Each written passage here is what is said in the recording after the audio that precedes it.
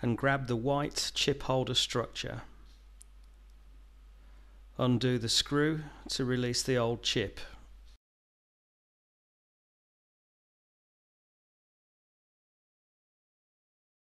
Put the new chip in, nice and easy, just like this. And don't forget to put the screw back in.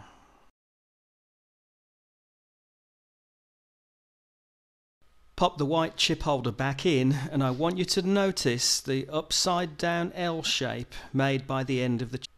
And make sure it's in this position relative to, say, this plastic fin here. It is possible to put it in the other way around, but don't. Make sure it looks like this. Put the black rectangular thingamabob back on again and do up the screw. And you'll notice that the white chip holder structure is still pretty loose and can move. That's okay. Houston,